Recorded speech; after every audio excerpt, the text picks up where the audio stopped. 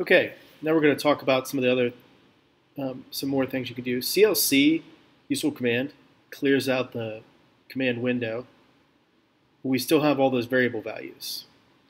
Now if I type clear all, it clears out all the variables so that we're back to base. There's no variables with assigned values. And basically we've cleaned out our command line. That lets us try some new things. We can do an array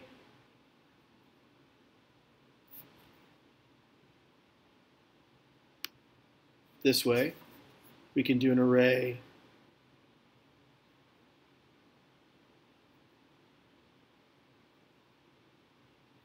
another array, same size, and now we can do arrays and matrices are the same thing, so just a 1 by 9 matrix. You can do the basic those basic values. We could also create a 1 by 9 matrix using that colon notation.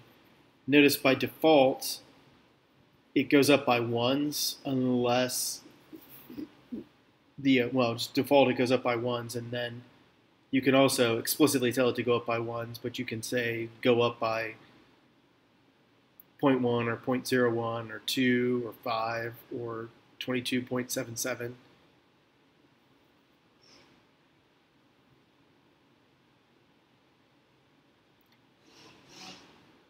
So here we go. Now we've got every value from 0 to 1 by 0.01. Now this is useful if you want to do create big arrays for domains and things. There are functions like mean built in that'll give you the average value of an array, and there's a help function. That help function, if you type help mean, will tell you how the mean function works, and all the functions. It's a general feature of MatLab implementations that help, and the command will give you information on it. Now we CLC'd and clear all to get everything cleared out again.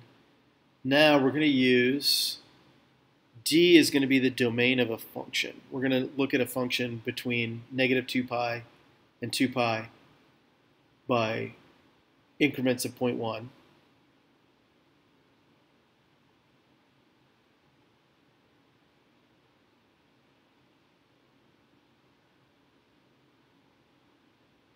Now I want you to see -2 times pi, 0.1, 2 times pi. I'm putting a semicolon at the end. And notice when I put the semicolon at the end, it doesn't print out all the values. That semicolon suppresses the output. It's still stored up here, right?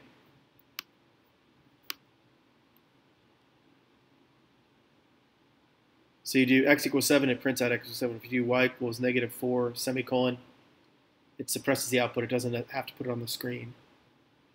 Now let's go back and look at that again.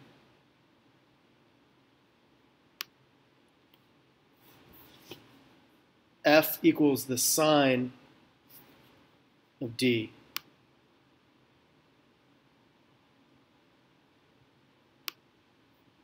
And what we got is F being a function with those values for D plugged in. So it's giving you the sign of each one of the values inside the function F. And that's really cool because now we can do something called plot. And now we've just created a plot of F, and F is the sign of those values.